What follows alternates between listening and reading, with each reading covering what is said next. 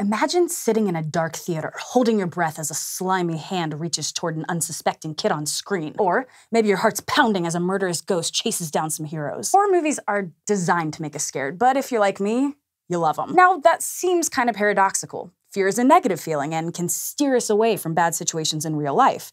So why do so many people watch horror? Psychologists have been asking this question for a while, and the answer is complicated because we all have different emotional needs and experiences. But they have some good guesses. One series of studies in 2012 by a researcher at the University of Augsburg in Germany surveyed people's reasons for watching movies and TV. She found that people sought out vicarious experiences. You can safely feel things that you might not experience in your everyday life, like excitement, danger, or fear through a car chase or a murder mystery. Movies also fulfilled other emotional and cognitive needs, like feeling thrilled, having fun, and sharing social experiences with others. But different people want and need to feel different things. One way I might differ from my friend who hates horror movies is our need for affect.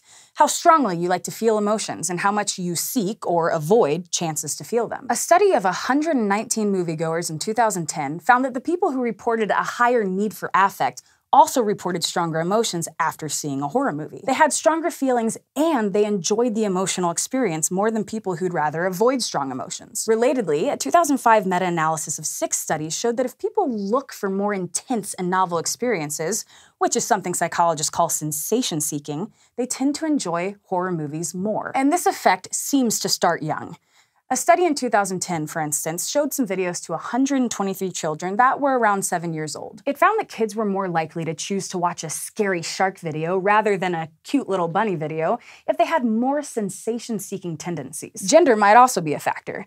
In many studies, men have reported watching and enjoying horror movies more than women, especially if it's violent or gory. But gender roles seem to be just as important. Studies in the 1980s and 90s involving teenagers found they enjoyed the experience more when men showed mastery of fear and women showed sensitivity, which are stereotypical gender roles. There isn't much modern research involving gender roles in horror, so it'd be interesting to see if these patterns have changed at all. And then there's empathy. That 2005 meta-analysis also found that highly empathetic people, basically those who feel like the emotion on screen is contagious, don't enjoy horror movies as much. Which makes sense, since you'd be feeling the intense terror of the victims. Now, so far we've been talking about horror generally, but there are lots of different stories out there with different characters, monsters, and plots. So, some researchers hypothesize that the ending of movies might be what's important. Maybe watching the good guys win leads to enjoyment. An experiment in 2007 involved changing the ending of 4 horror movies so that the evil was destroyed or came back at the very end. The scientists had 229 college students watch a whole movie with one of the 2 endings and evaluate it. And people seemed to prefer movies where evil was defeated. But it wasn't as simple as, yay, the good guys won. For instance, some people said they liked the surprise of it, that unlike many horror movies, it was a nice twist that the monsters didn't survive. It's worth mentioning that all these students wanted to see a horror movie, though, so their experience might not reflect the whole spectrum of moviegoers. And this study just asked about their general feelings. To understand in-the-moment emotions better, a different pair of researchers conducted a series of studies in 2007 that had people rate their emotions while they watched a 4-minute scary scene from the movie Salem's Lot, rather than after the whole thing. In each study, they recruited roughly 80 young adults who said they either avoided watching horror movies or sought them out. They found that horror seekers weren't less scared than the avoiders, as some researchers predicted. Both groups showed similar negative emotions, but their positive emotions were different. The more fear the horror seekers experienced, the more positive emotions they experienced too. In other words, fear was fun, and they could feel both emotions at the same time. But for the avoiders, it was the opposite. More fear meant less fun.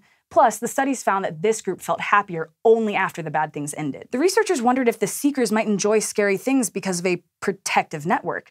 That is, their brains do something that protects them from the bad parts of fear. To test this, they showed participants bios of the 2 main actors in the horror scene and kept their photos on the screen, as a reminder that it was all fake. This time, although everyone reported feeling fear, both the seekers and the avoiders reported more positive emotions the more afraid they were. Everyone seemed to enjoy a good scare when they had a reality check. So you might love or hate horror movies for lots of different psychological reasons, some of which we might not fully understand. Maybe you feel as terrified as the characters hiding from a serial killer, which just kinda sucks.